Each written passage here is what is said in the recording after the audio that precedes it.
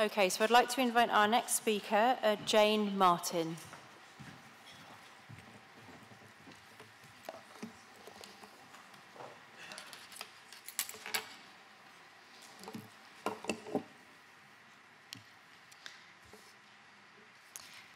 Hello. My name is Jane Martin. I'm an advanced nurse specialist from the Macmillan Unit Hospice down in sunny Dorset. And we're a 16-bedded hospice, and we cover around 250 to 300 community patients at any one time. Our service is jointly funded by Macmillan Caring Locally, which is a local charity, and the Royal Bournemouth and Christchurch Dorset NHS Trust. We cover both urban and quite rural as well, so we have a real mix of patients. My experience is in specialist palliative care, but as I've been in a specialty for several years, I've developed more of an interest in the neurological life-limiting diagnosis of our patients, and now cover all the patients that are diagnosed in our area with MND, and that can be anything from about 15 to 25 patients at any one time. Ali, one of our senior physiotherapists who's sitting down here in the row, if there are any questions later, both herself and me have developed some training for our team that we'd like to share with you today. This is Dorset. As you can see, it's very lovely and it's very sunny if you'd like a nice holiday. And this is where we're based, the Specialist Palliative Care Service. We look after all people living with MND in East Dorset, from diagnosis right through to the end of life, both in the community and in the hospice. As most of you know already, non-invasive ventilation is a symptomatic and life-prolonging treatment that is now widely used in the care of people with MND. These people experience progressive muscle weakness and wasting, and this can include the muscles of respiration. NIV assists patients' breathing as their disease progresses, in a similar way to an electric bike when you tire from cycling. Patients can become dependent on NIV as they approach the end of their life. Book published the first large multi-centre randomised controlled trial in 2006. And this was a key milestone in MND research. It showed for patients without swallowing and speech symptoms, NIV increased survival by up to about 18 months. There was also significant improvement in symptoms due to hypercapnia, such as morning headaches and wakeful nights, for those with or without bulbar symptoms. In 2010, NICE published guidance for NIV in people with MND. With wide implementation of these guidelines, the use of NIV has markedly increased.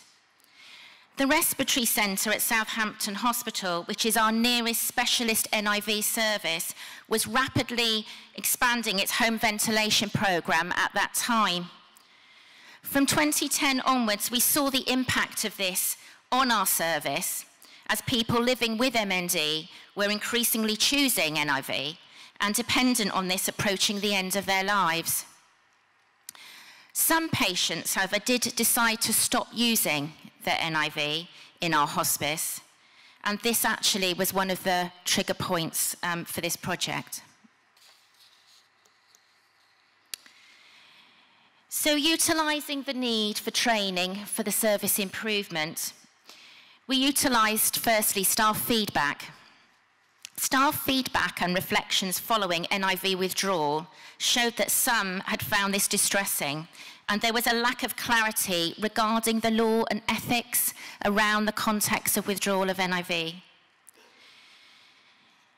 As we know, sometimes it's more difficult to contemplate withdrawing treatment than to actually start a treatment.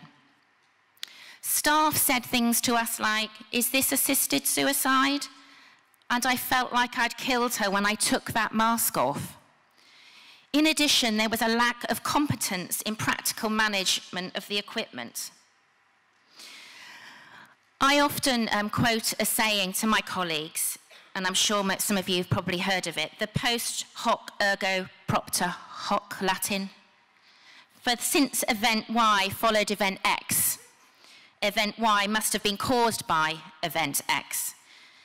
And this is very pertinent when we think about why our staff are distressed on the withdrawal of NIV, because they feel that the death of that patient was followed very quickly following the withdrawal of the mask, and therefore the death must have been caused by them withdrawing the mask, when actually they have died from their disease of MND.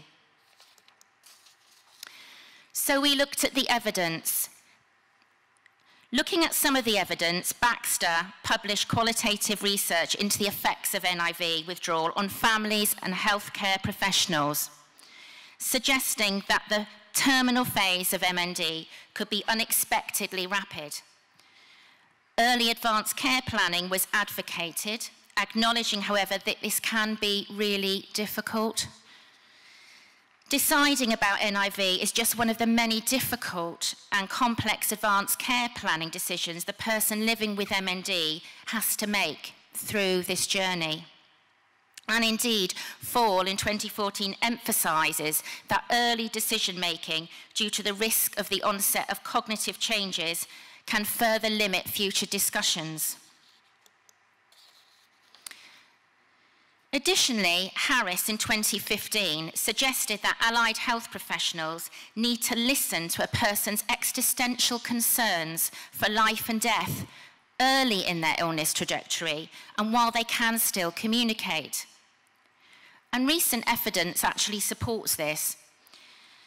Levi in 2017 suggests that when people living with MND fail to communicate their future wishes and their wishes for medical treatment, the consequence is often suboptimal decision-making during a crisis. So identifying the training needs for the service and our quality improvement. An audit of our hospice found that between June 2014 and September 2015, there were 303 days with a person with MND in our hospice, and of those, 59 days where a person was using NIV. This helped quantify the need for ward-based training. Hospice staff lacked confidence in when to start these discussions, both around the appropriateness of commencing NIV or not, and the future possibility of withdrawal of that NIV. There was a perceived complexity regarding the decision-making, and some felt that this was a medical responsibility only. This was despite an advanced level of communication skills around advanced care planning and end-of-life care that's inherent within a hospice NMDT. Simmons in 2007 found that some hospices are not familiar with the use of NIV, and indeed at that time our hospice staff lacked experience with practical management of the equipment. So looking at discussions. Initially we reviewed the NICE guidelines and we drew out these main issues. Firstly, discussion. There were 4 suggested points in the patient pathway for discussions regarding the decision around NIV. Firstly, soon after diagnosis. Secondly, when monitoring respiratory function. Or thirdly, when it deteriorates. Or lastly, if the patient actually asks for the information. Secondly, we looked at assessment, selection, and competencies. NICE suggested 3 monthly respiratory screening and that team members who provide non-invasive ventilation should have appropriate competencies. Thirdly, we looked at withdrawal. NICE recommended that discussions regarding withdrawal were initiated while patients were considering NIV, although detail re the practicalities of withdrawal was limited and seems to be directed to a professional with experience. This was something we had no experience of as a team, and specifically for NIV and MND, although withdrawal of treatments is not unusual in the context of specialist palliative care. We are very used to withdrawal of fluids, nutrition, antibiotics, for example, but often the act and then the result of death is then longer than in the withdrawal of NIV. So aims, and what did we want to achieve? We wanted to design a hospice training programme that would cover the following: to help staff become confident to discuss NIV, both from diagnosis and help patients make decisions, screen, and refer the right people at the right time. We wanted to educate all palliative care staff regarding relevant ethics and law. And we wanted to train staff to manage the equipment and interfaces, especially out of hours, when usually the problems seem to arise, and lower the risk of complications, for example, due to pressure from the interfaces. We also wanted to educate regarding the withdrawal of non-invasive ventilation, and we also, importantly, wanted to give an opportunity for staff to reflect on difficult cases and to be able to ask questions. So starting in 2013, in November, we sat down as a multidisciplinary team to reflect on 5 recent cases of withdrawal of non-invasive ventilation within our hospice. We then attended external training. In 2014, 4 hospice staff, including ward staff, physios, and myself, we each attended a 2-day British Thoracic Society NIV course, and we attended the King's MND Centre Study Days, which are run in collaboration with St Christopher's Hospice. The physiotherapists of our team gained spirometry competencies at Bournemouth Hospital Respiratory Physiology, and my colleague, physiotherapist Ali Lysick, completed competency training in NIV at Southampton Respiratory Centre on an honorary contract. In 2015, we completed further respiratory literature searches on respiratory screening. We also sought advice from our MNDA Regional Care Development Advisor, Louise Rickenbach. Starting in 2015, we developed local staff competencies. A plan for a 3.5-hour training session, which was reviewed by Southampton Respiratory Centre. This was a mix of presentations and practical sessions, of which included respiratory function in MMD, the practical management of the ventilators, and discussions and decision-making. In addition, we presented professional guidance on the law and ethics that support the decisions surrounding both commencing NIV and withdrawal of NIV. We used resources from the BBC Radio 4 programme Inside the Ethics Committee, which addressed the uncertainty and the conflicts that arise in a team when staff have differing ethical understanding and values. A Macmillan unit pathway was started, and we found other hospices nationally were also trying to write very similar pathways to what we ourselves had developed. We'd also designed a respiratory screening tool for use by the hospice physiotherapists, and in collaboration with the Pan Dorset MND group, we developed a respiratory care pathway with local consultation from palliative medicine, neurology, and respiratory consultants. NIV was added to the hospice inpatient nursing care plan in collaboration with our clinical lead. This is the Dorset Respiratory Care Pathway that we wrote collaboratively, which is on the MNDA and Dorset CCG websites. Its local use is intended for primary care and for non-specialists. Discussions and ethical decision-making are actually a key part of this pathway. This was as part of a wider set of Dorset pathways for MND, including nutrition, communication, and, importantly, end-of-life care. While we were doing this, NICE published updated MND guidelines that incorporated management of NIV. and the Association of Palliative Medicine published detailed draft guidelines for withdrawal of NIV in M&D, which we decided to use, and we actually discontinued the development of ours. So the training that we actually delivered between September 2015 and February of this year. We delivered 5 3.5-hour training afternoons. All specialist palliative care trained staff attended, including ward and community nurses, consultants, registrars, medical and therapy staff, Macmillan Day Centre staff, and the discharge coordinator for the hospice.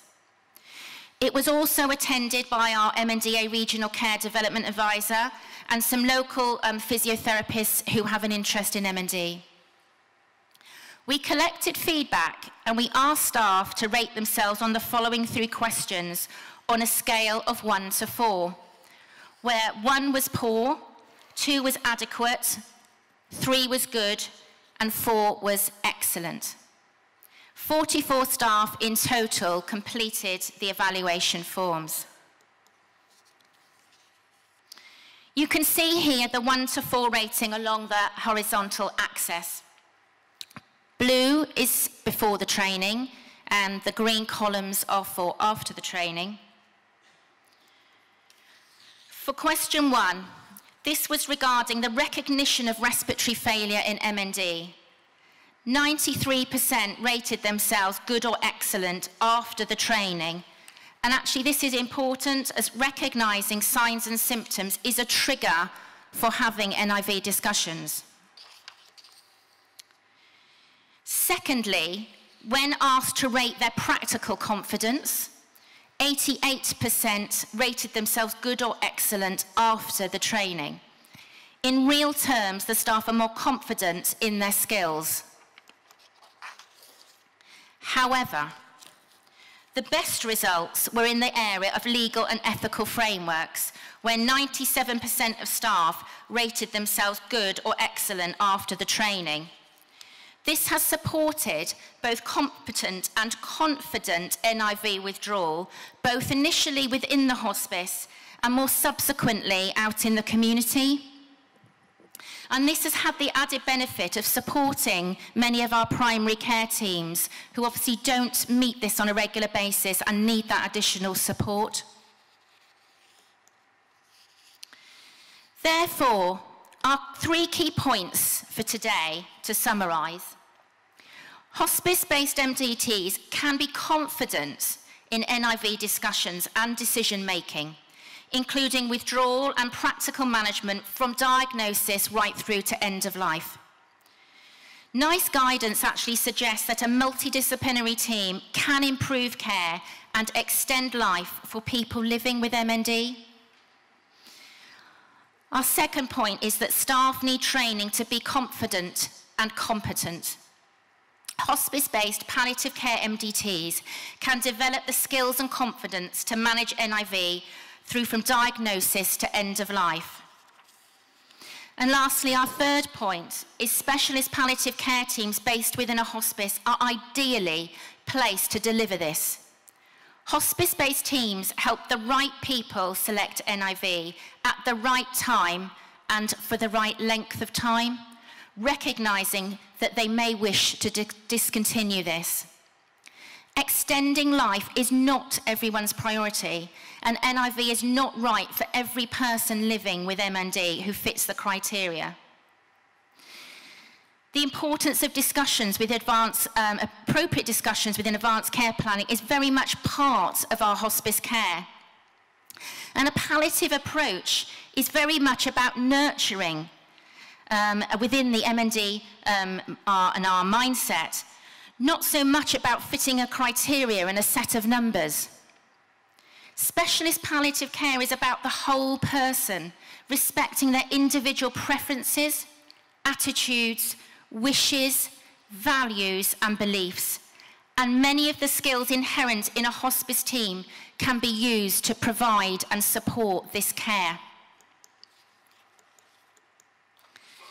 I thank you very much for listening, and I'd like to thank our local Motor Neurone Disease Association group of Dorset and the New Forest, who have sponsored our attendance here today. Thank you very much.